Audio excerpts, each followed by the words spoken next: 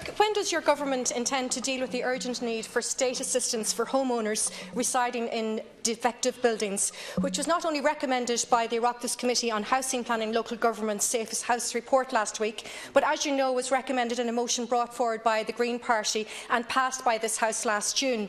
I am aware of at least 3 multi-unit developments in my own constituency of Dublin Rathdown, where residents, through absolutely no fault of their own, are facing repair and building works bills of between €7,000 and €30,000. Some are facing the threat of legal proceedings against them for the amounts which it is claimed they owe.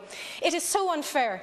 These homeowners, these families feel their nightmare and their plight is being ignored and forgotten. They feel the government does not care about their horrendous predicament, and they are desperately looking to government seeking help, protection and assistance. So, Taoiseach, when does your government intend to tackle effectively this protracted problem?